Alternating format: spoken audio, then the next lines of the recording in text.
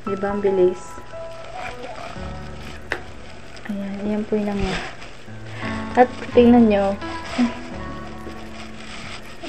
after few minutes na pagtutok ko, napuno na tong ating lalagyanan. Hello! Welcome to my video. At ngayon, pag-uusapan natin kung ano ba ang produkto na bagay pampatanggal ng mga masasamang cholesterol ng iyong katawan. So, this is our product, the Empowered Consumerism CHOLEDUZ, the cholesterol reducer. So, this is the CHOLEDUZ and sobrang ganda nito. This CHOLEDUZ is a high and premium potency of fish oil. It is also helps to dissolve the bad cholesterol of your body, and it helps decrease your pressure, blood pressure. This has no chemicals, sugar, starch, or artificial flavors or preservatives that can make your body not nice. PCB and mercury free. So, napakaganda po ng CHOLEDUZ na to. And ngayon, papakita ko sa inyo kung ano ba ang nangyayari at mangyayari kapag tinake natin tong CHOLEDUZ na to. So, ngayon, i-demo ko sa inyo kung ano ba yung paano siya natutunaw sa katawan natin. And meron ako ditong mga materials para makita ninyo kung paano siya natutunaw. So, let's start. So, this is the styro cups. It's our cholesterol. And this is hot water. So, this is hot water na ito po yung magiging temperature ng katawan natin. Yung init sa loob ng katawan natin. So, did you know that this styro cups is made of animal fat? So, alam naman natin yung mga taba-taba ng mga hayop, mahirap po talaga yung tunawin. How much more din sa atin yung mga cholesterol ng katawan natin. And, ang dami na kasing pwedeng mangyari once na, alam mo yun, yung may cholesterol ka, it can cause you heart attack kapag bumabara-bara na yan. And yun nga, ito po yung ating gagawing cholesterol. So, balat ng hayop, nataba ng hayop na ang hirap niyang tunawin.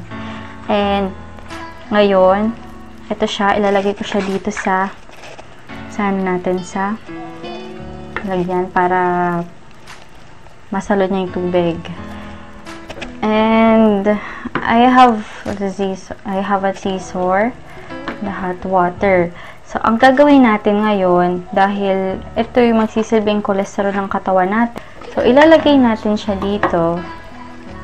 Ilalagay natin itong mainit na tubig dito sa styro cup. Ayan. Yan, kumukulo pa siya. So, walang laman tong styro cup nung nilagay ko dito. Ayan. So, half lang siya. Then, takpan na natin. And, I have the CHOLEDUZ. So, ito, ginagamit ko na tong CHOLEDUZ na to. So, may bawas na siya, dalawa. And, gagamit tayo ng isa. So, ayan. Soft gel siya, soft gel. Kasi, kaya to soft gel para yung mismong oil ma-absorb agad nung katawan natin. So, fish oil, napaka-healthy. So, gugupitin natin siya, tapos ilalagay natin dito. Okay? Ayan. Ayan, o. Kita nyo ba? Buusin lang natin. Ilagay natin yung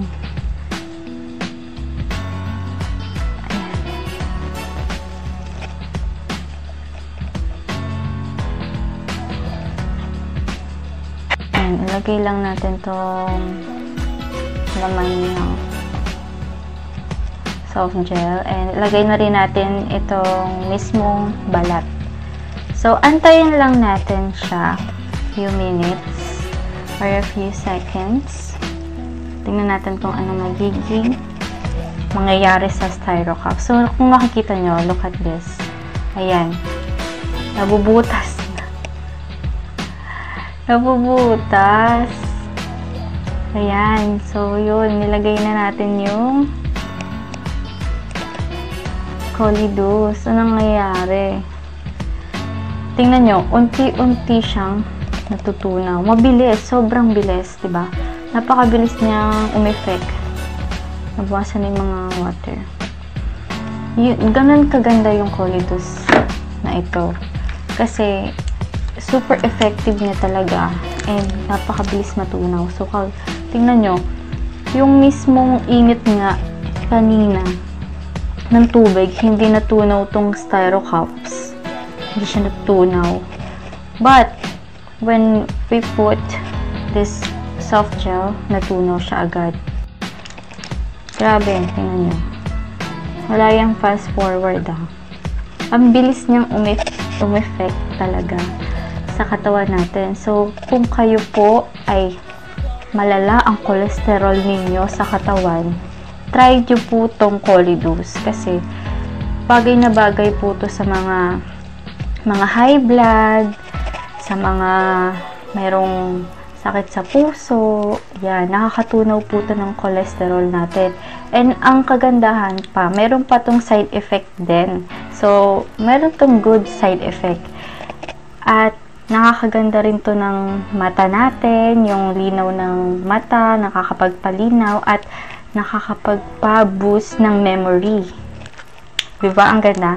So, maganda rin to na para sa mga nagbubuntis, kasi memory booster din siya bukod sa pang-iwas sa cholesterol, bad cholesterol. Ito naman, maganda rin to sa memory natin kasi nakakapagpatalino or ini-enhance niya yung brain natin. And ang kagandahan dito, meron din siyang tinotone niya yung ating skin. Pinapaganda niya yung ating balat. Dami siyang good effect sa ating katawan. And ito, tinitake to during meal. Halimbawa, kumakain ka ng mga cholesterol na pagkain, dapat inisasabay po to sa pagkain para para matunaw na agad yung mga cholesterol habang kinakain siya. Nasasabay siya. So, hindi na siya mapoproduce or may stock sa mga bituka natin. So, napakaganda ng CHOLEDUZ na to. Try nyo. Unlike sa ibang mga fish oil, di ba? Hindi sila effective kasi nag-try ako ng isang fish oil din na nakagaya nito. Ganda rin yung tsura niya pero medyo matigas. Tapos nung nilagay ko rin dito, hindi siya na tunaw. So tingnan nyo nga.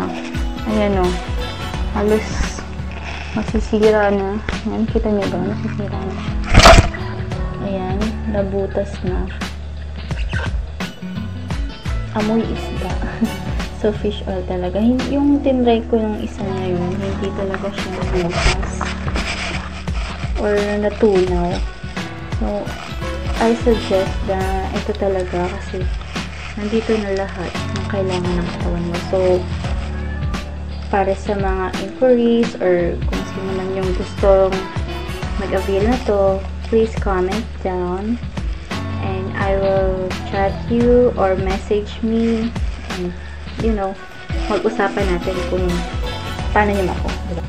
Kapag meron tayong mga bad cholesterol sa katawan, una sa lahat, syempre kapag naiipon yan sa katawan natin, nagkukos yan na bara sa ugat natin.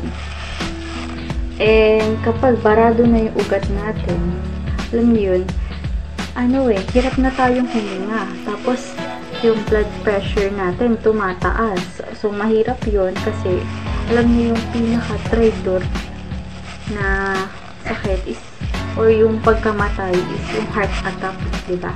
So, hindi natin alam yung buhay natin sa ngayon, kung kailan ba tayo kukunin. So, mahalaga na ma-prevent na natin yan sa ngayon. Prevention is better than cure. Kaya ngayon pa lang, tinig na. So,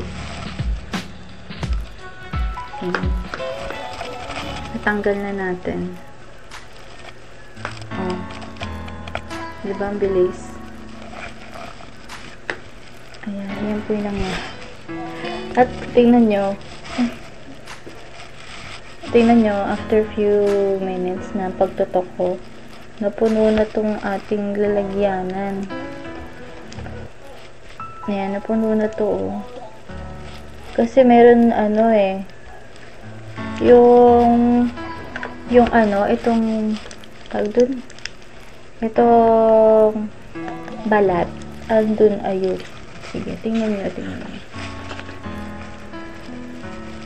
Ay, tingnan nyo siya. Ayan, nangyari sa kanya. Ayan. Diba? Yung tubig naubos.